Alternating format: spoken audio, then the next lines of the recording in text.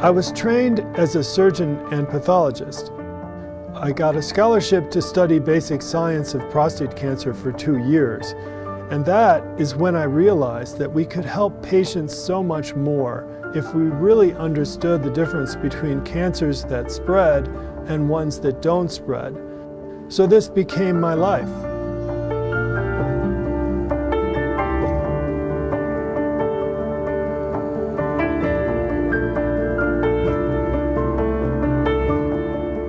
We have 2 main studies, one an autopsy study of men who died of prostate cancer, and the other is a study of men diagnosed with high-risk cancer.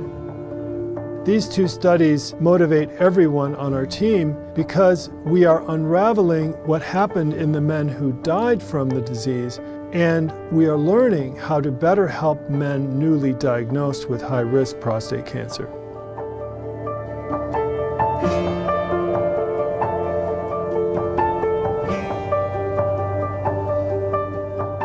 Our next step is to create a third space, sitting between the hospital and the basic science lab, where we perform redesigned imaging, pathology, and molecular analysis of patients' cancers from the time they are diagnosed and during their entire course of their disease, to provide the best available options to each patient based on their specific situation.